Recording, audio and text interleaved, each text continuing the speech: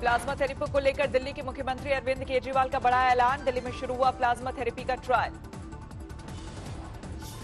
केजरीवाल ने बताया दिल्ली में 4 मरीजों का किया गया इलाज। बेहद गंभीर हालत में थे मरीज।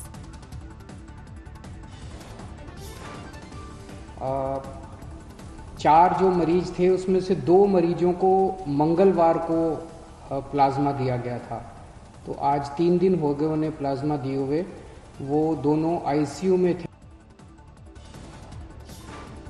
प्लाज्मा दिए जाने के बाद 2 मरीजों को आईसीयू से वार्ड में किया गया शिफ्ट।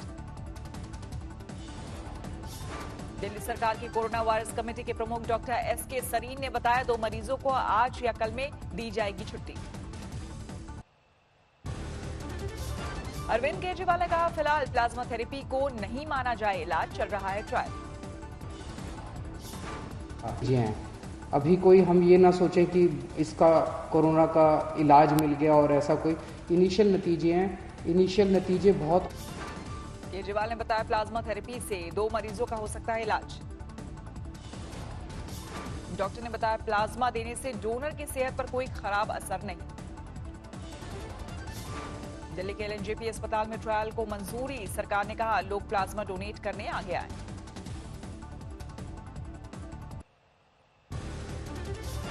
आज पंचायती राज दिवस पर पीएम मोदी ने ग्राम पंचायतों को किया संबोधित। वीडियो कॉन्फ्रेंसिंग के जरिए ग्राम पंचायतों से जुड़े ई ग्राम पंचायत पोर्टल किया लॉन्च। पीएम मोदी ने कहा कोरोना महामारी से हमें नई शिक्षा और नया संदेश दिया कि हमें आत्मनिर्भर बनना ही होगा। ग्राम हो, जिला हो या फिर राज्य हो, सभी को आत्मनिर्भर बनना होगा। पीएम मोदी ने 2 बड़े प्रोजेक्ट की दी जानकारी। सरकार ने ई ग्राम स्वराज और स्वामित्व योजना की शुरुआत की। स्वामित्व योजना के तहत ड्रोन से हो रही है गांव की मैपिंग। ड्रोन मैपिंग से प्रॉपर्टी के झगड़ों पर लगेगा अंकुश।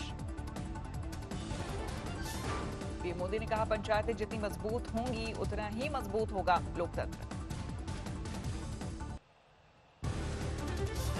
पीएम मोदी ने कहा ग्रामीण अंचल में सोशल डिस्टेंसिंग का जबरदस्त पालन हुआ। लोगों ने 2 गज दूरी का रखा ध्यान। पीएम मोदी कोरोना पर 100 लोगों से फोन पर बात कर ले रहे हैं फीडबैक। हर दिन अलग अलग राज्यों में लोगों से फोन पर करते हैं बात। कोरोना संकट से हमने अनुभव में पाया है कि अब आत्मनिर्भर बनना ही पड़ेगा। दिल्ली के कोरोना वॉरियर्स का बीमारी के दौरान भी दिखा जोश। आरएमएल हॉस्पिटल में कोरोना पीड़ित 3 पुलिसकर्मी खुद को जल्द स्वस्थ करने के लिए एक्सरसाइज करते दिखे। बिहार के पूर्व सांसद हुकुम देव नारायण ने कोरोना वॉरियर भतीजी को ड्यूटी पर जाते वक्त उतारी आरती। सफदरजंग अस्पताल में सीनियर रेजिडेंट है अंकिता। देश में तेजी से चढ़ा है कोरोना संक्रमितों का ग्राफ। अब तक 23,000 से ज्यादा बीमार। कोरोना के एक्टिव केस हैं करीब 17,600 केस। 718 लोगों की हो चुकी है मौत।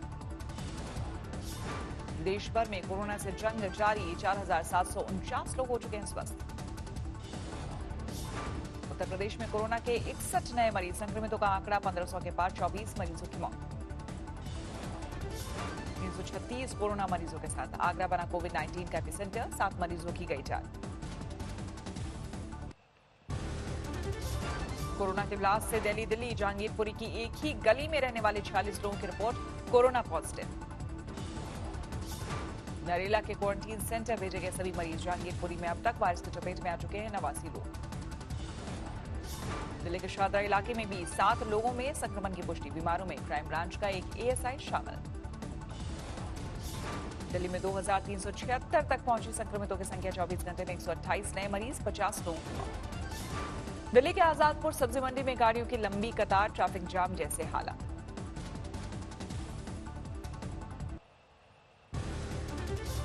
महाराष्ट्र के सियासी गलियारे में कोरोना की दस्तक। आवास मंत्री जितेंद्र आवाड की कोरोना रिपोर्ट पॉजिटिव आने से हड़कंप। 14 निजी स्टाफ की रिपोर्ट पॉजिटिव आने के बाद जितेंद्र आवाड ने खुद को किया था क्वारंटीन। थाने के एक निजी अस्पताल में हुए थे भर्ती। महाराष्ट्र में एक दिन में सामने आने वाले मरीजों की संख्या का रिकॉर्ड टूटा। 24 घंटे में 778 लोगों की रिपोर्ट पॉजिटिव। महाराष्ट्र में कोरोना मरीजों की संख्या 6400 के पार। अब तक 283 गंवा चुके हैं जान। मुंबई में कोरोना के 522 नए मरीज, अब तक 4200 से ज्यादा संक्रमित, 167 मरीजों की मौत।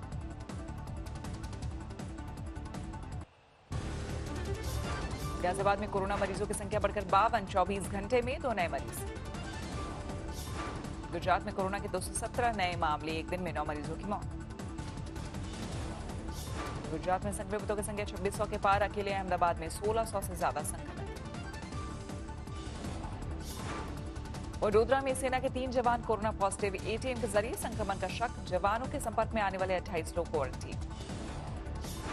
मध्य प्रदेश में एक दिन में कोरोना के 100 नए मरीज, संक्रमितों की संख्या 1699 तक पहुंची, अब तक 83 मरीजों की मौत। सीतापुर से बीजेपी विधायक राकेश राठौर को पार्टी का नोटिस, ताली थाली का किया था विरोध, सवर्णों को अपशब्दों वाला ऑडियो भी हुआ था वायरल।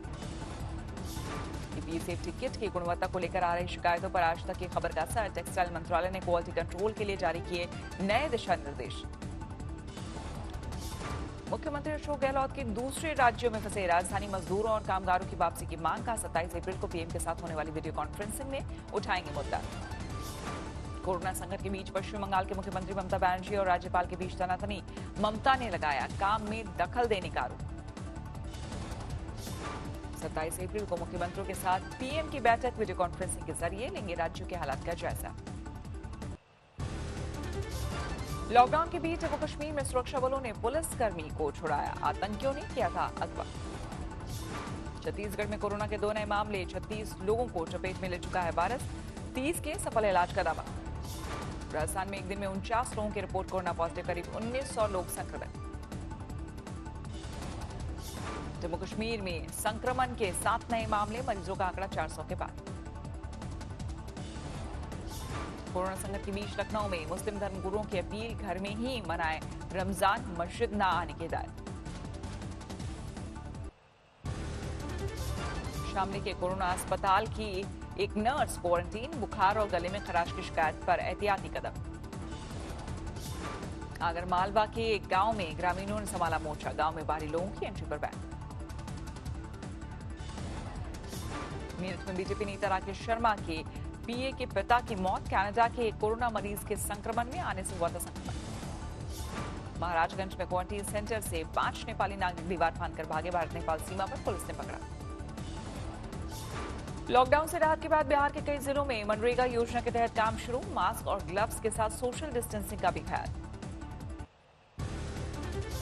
दिल्ली में फूलों की खेती करने वाले किसान बेहाल, लॉकडाउन की वजह से नहीं मिल रहे खरीदार। लॉकडाउन के बीच रमजान की खरीदारी के लिए निकले लोग, दिल्ली में दुकानों के खुलने का वक्त बढ़ाने की मांग। इलाहाबाद यूनिवर्सिटी के प्रोफेसर सहित 30 लोग नैनी जेल से अस्थायी जेल में शिफ्ट, 16 विदेशी जमाती भी शामिल। गुरुवार में 72 घंटे में कोरोना के 10 नए मरीज, अब तक 47 लोग हो चुके हैं संक्रमित, 9 मरीज स्वस्थ। अहमदनगर में बीबीए के एक छात्र ने तैयार किया रैप सॉन्ग, गीत संगीत के साथ लोगों से की घर पर रहने की अपील। सीकर में एक महिला ने कोरोना की वजह से गंवाई जान, सील किया गया हमीरपुरा इलाका, जिले में अब तक 4 कोरोना पॉजिटिव। प्रयागराज में भी की गई रमजान पर घरों में रहने की अपील, पूर्व शहर काजी ने कहा घर में रहकर करें इबादत और कोरोना योद्धाओं के लिए करें दुआ। कानपुर में एक दिन में 24 नए मरीज, 107 लोगों में हो चुकी है वायरस की पुष्टि, हॉटस्पॉट से आ रहे हैं नए मामले। त्रिपुरा सरकार के मुख्यमंत्री विप्लव कुमार ने किया ट्वीट, लिखा कोरोना मुक्त हुआ त्रिपुरा राज्य, दूसरे मरीज की रिपोर्ट भी नेगेटिव। चंद्रपुर में मास्क महम ना, एक पुलिस कांस्टेबल घर पर हाथ से मास्क बनाकर ड्यूटी के दौरान लोगों को बांट रहा। पटना के डीजीपी गुप्तेश्वर पांडे ने जारी किया वीडियो, लॉकडाउन में पुलिस से उलझने वालों को चेतावनी, कहा नियम तोड़ने पर होगी सख्त कार्रवाई। संगरूर में कोरोना को हराकर घर लौटा 55 साल का एक शख्स, 14 दिन के होम क्वारंटीन की सलाह। पटियाला में senior deputy mayor Yogendra Singh योगी ने 300 लोगों को बांटा राशन, स्वास्थ्य विभाग ने 29 अप्रैल तक परिवार सहित किया था क्वारंटीन। भागलपुर में एक महिला की कोरोना रिपोर्ट पॉजिटिव आने के बाद हड़कांप, खगड़िया में मायके के 11 लोग क्वारंटीन। रांची में डॉक्टर दंपत्ति ने कोरोना वार्ड में मनाई शादी की सालगिरह, मुख्यमंत्री हेमंत सोरेन ने दी बधाई, स्वास्थ्य मंत्री ने भेजा केक।